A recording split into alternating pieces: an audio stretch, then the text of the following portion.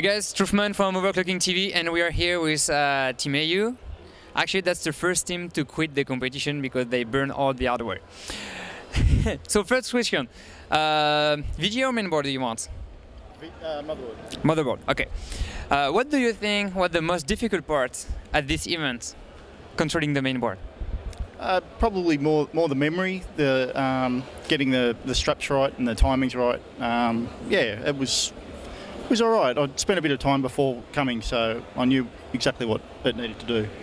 Okay, the CPU were not bin before. Did you spend many times like trying to get the max CPU frequency, or you spend more time on getting that stable and running? We tested max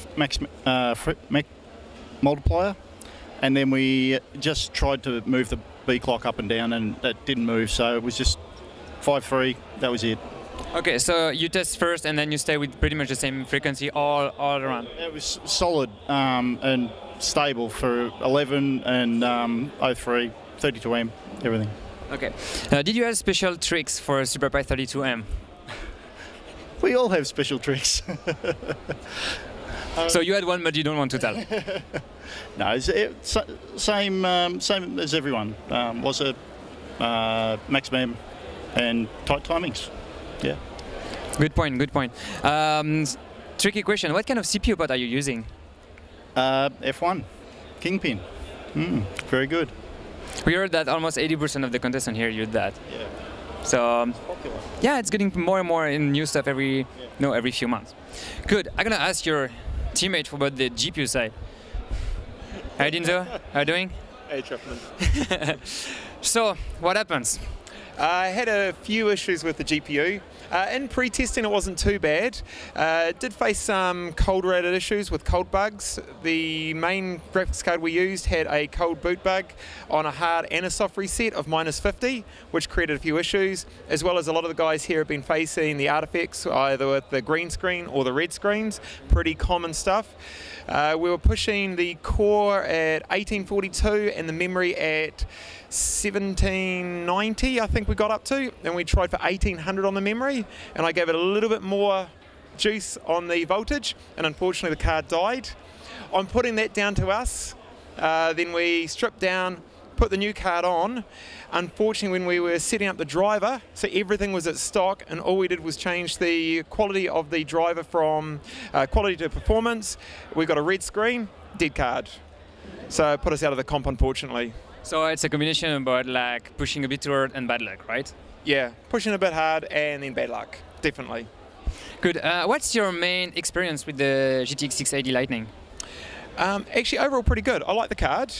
I'd like to see some of the cold issues sorted out, and particularly with those red and green screens. But overall, it's a nice card. Cool. What do you think this card generation compared to the previous one? We hear like more and more issue, like the red and green screen and some driver issue and stuff like that. So do you think that it's, for your own opinion, going from the hardware itself, or it's more a driver issue? I think it is driver or software or the bias to the cards. I do prefer the 580 as a benching card. I didn't have these kind of issues. I think NVIDIA's put a couple of things in their BIOS that's made it more complicated, particularly with the P states. So as a bencher, the 580 is definitely the better card to use. If we can sort a couple of those other issues out, the 680 could be very strong.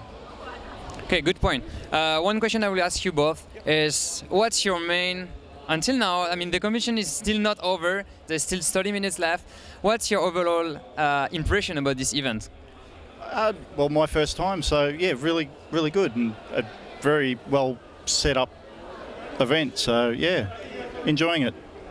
Good to know. New Dinzo? I mean, it's not your first time, so... No, I've been to a few of these events. I'm actually quite excited. I'll say that properly. I have been following it, and I'm actually hoping, I'm backing Team Korea. I really want them to pull it out. I think they've benched really, really well today. They've been consistent, they're quiet, they're just doing what they should, they're not making a fuss, and their hardware's going right, and they're benching hard. So I actually hope they win. Be quite cool. They are actually still in the lead for the last at least 3 hours. Yeah. So it's pretty much sure that they will make it. We'll know very soon. Yeah. Thanks guys for your time. Right, see you thank tonight for the dinner and the party, course. and And the you know, drinks. enjoy Taiwan Yeah. and everything. Good. Thank you. Thanks, guys.